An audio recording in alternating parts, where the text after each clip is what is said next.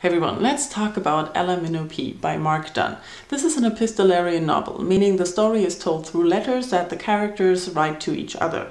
And that's all we get. The novel is rather short, the letters do get shorter towards the end, which makes it a very fast read. But that doesn't mean the novel is not good, because it's amazing. Unfortunately, the novel is also very difficult to summarize.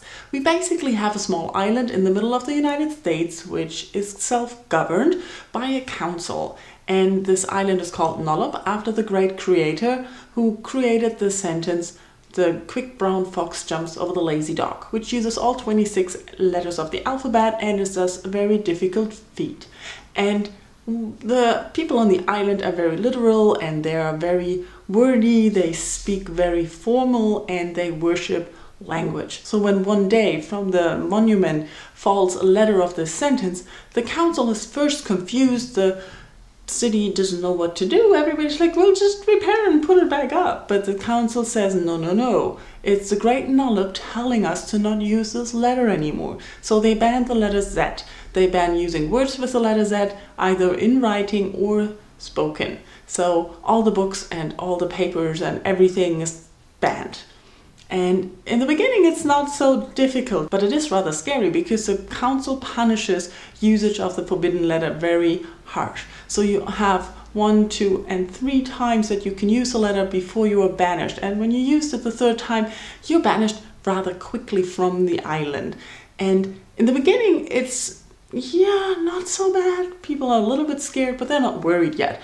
But as more and more tiles fall down, the situation becomes harder and harder. And it's really interesting to see how this affects the people on the island. And that's what this novel is really about, I think. About the people dealing with the situation and how this one crazy government can affect and influence and oppress their people. And how they are somehow helpless in points and they don't know what to do. And we have people fighting and people giving up. There's tons of people just leaving and emigrating before they are banished, and a lot of people just telling on each other and how they have to deal with that. And there are many characters that you meet where you're like, oh, I don't really like that person, I don't know what she's done that. And then you see things happening to them and how they change their original belief and how all of this affects them.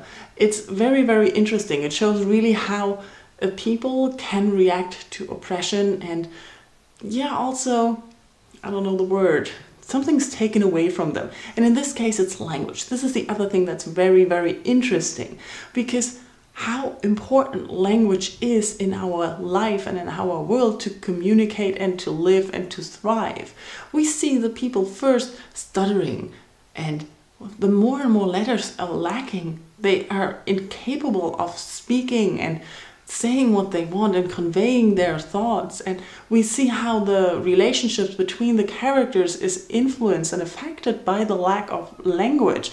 And the more and more tiles fall, we see how drastically empty this whole island becomes, not only of people but also of emotion and quality life and seriously feeling. And it's really interesting how you get sucked into this by the writing of the novel. And also it's very interesting, since this is an epistolary novel, we only get the letters that the people write with their limited choice of alphabet, so letters. And it's really interesting how they choose other words and how they describe things to still be able to communicate. So for example, day turns into sun, and when the U is forbidden, it turns into night to night. And all these things, how they work their way around it and get creative, while at the other end just feeling lost. And it's very, very interesting and thought-provoking. I really enjoyed the read and can only recommend it to anyone. It's, like I said, a fast read, and it's really well done. It's just mind-blown. If you have read Minnow Pea, please let me know in comments and let's talk about the novel. Tell me what you thought, what inspired you, or what impressed you the most, and what you took out of it. I'm really curious to hear that. Thank you all for watching, and I'll talk to you soon. Bye bye.